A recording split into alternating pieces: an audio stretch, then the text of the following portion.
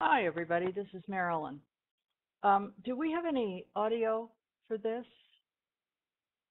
Maybe? Hello? Yep, we do.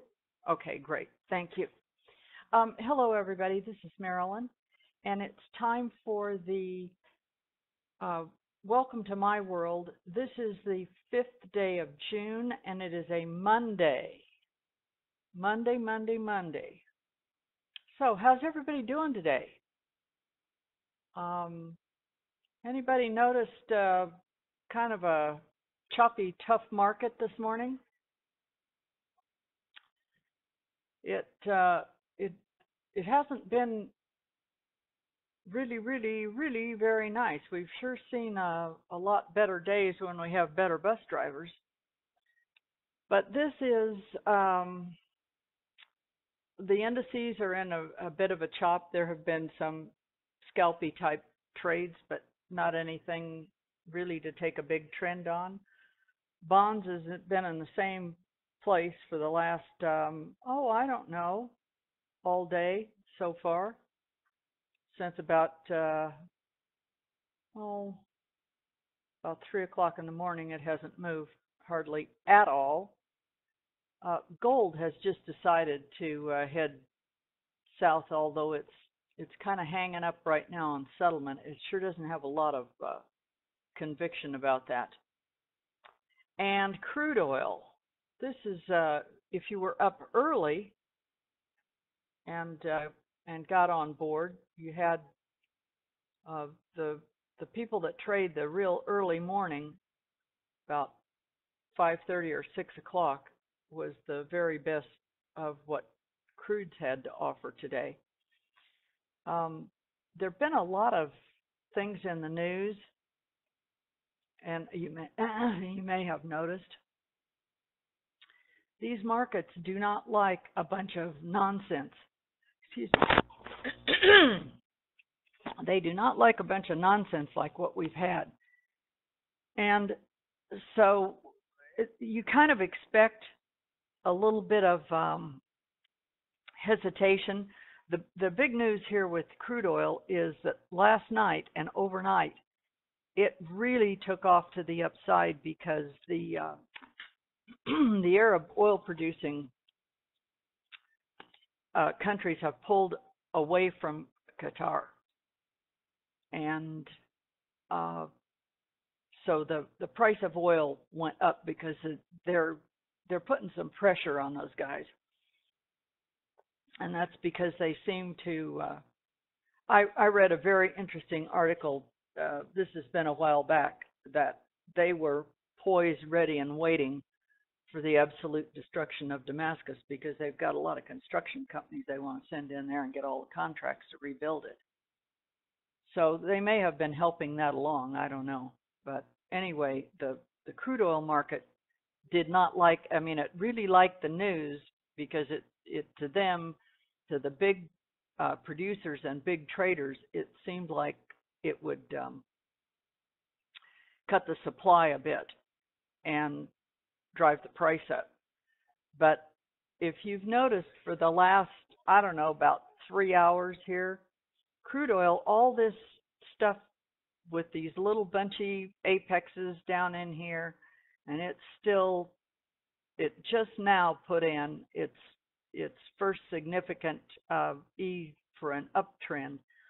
This kind of stuff sitting here for all this time has taken out the stops from the northbound traders from late Sunday afternoon into about midnight. So we'll see if tomorrow it may go on back up where it was, since they've significantly clobbered the stops out from under the long position traders. But gold has been on a pretty good up move for, I don't know, several days, if not the better part of 2 or 3 weeks here. Since, well, it's almost a month. It's been almost a month. It's kind of moved up. So Depending on some of this stuff that they're talking about, these markets are waiting to see what's going to happen with the U.S. Congress and trying to get these tax cuts and tax reforms put through. The financial markets really, really, really are looking forward to that. And if they don't deliver on that, there might be some downside movement. If they do deliver on it, I think the euphoria that comes into the indices is going to be, it'll be really nice for us. So maybe they'll do that sooner rather than later, and the summer won't be a normal boring summer, because usually in these summer months we all sit here going and waiting, and it's all slogging through. So yes, and this business of Trump, just thanks, Karen. I saw that too. This business of Trump announcing that he's going to try and get the air traffic control system privatized, and hopefully a lot of other things. That if you want anything totally, completely, irreparably screwed up, just get the government involved and you're guaranteed to have it. So if he can get that done, anything that gets the government out of whatever, because they are totally, in my view, that's what this is. You do understand, this is my view. They are totally incompetent in anything. So we'll see what the response is if he gets that going. But this is definitely a time to be paying attention to the news. Since this is the first week in the month, I think this is the first full week in the month, there's not a huge amount of economic numbers that are coming out, but tomorrow morning it's kind of the JOLTS jobs openings tomorrow at 10 o'clock. That might be something worth paying attention to. And then on Wednesday, we've got not a heck of a lot, but the crude oil inventory will be back on its schedule of, the report will come out at 10:30 on Wednesday.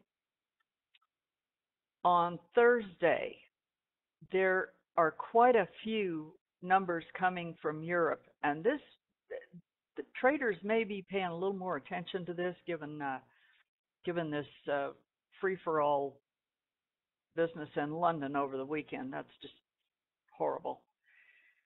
But it can rattle the financial markets, and especially the currencies.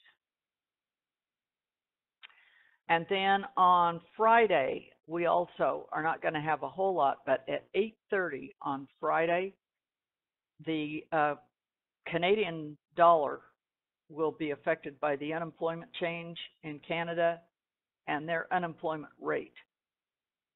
So you can look at the Apex website for the news tab, and you will get the strategy and what have you to trade some of these significant news events. The other thing that you need to put on your, back in the forefront of the back of your mind for Thursday, and this is for futures traders. If you trade the Nadex, then you need to pay attention to what the Nadex tells you. And Apex is very good about putting the Nadex contract rolls will come up when you open up your NinjaTrader. So pay attention to that. But for futures traders, Thursday is the index. All the indices will roll on Thursday.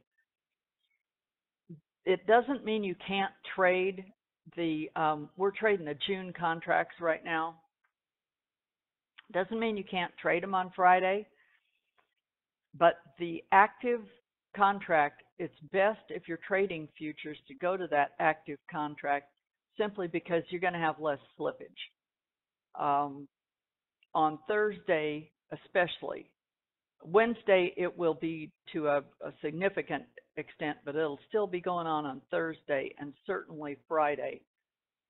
The traders that are holding, the long-term traders, the big money that are holding a significant number of contracts, they will start to unwind their positions over those 3 days to move their positions over into the September contract.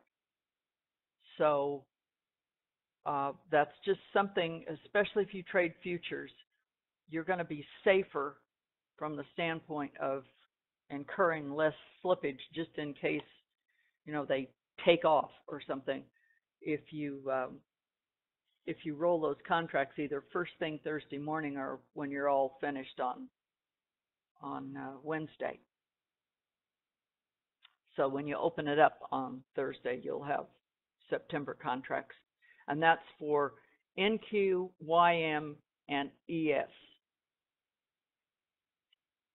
So anyway, our friend the VIX has this poor VIX. I'm telling you, it's just amazing to me. It's below 10. I can't believe it. It's barely breathing. It's trading 969 right now. It was 10 earlier this morning.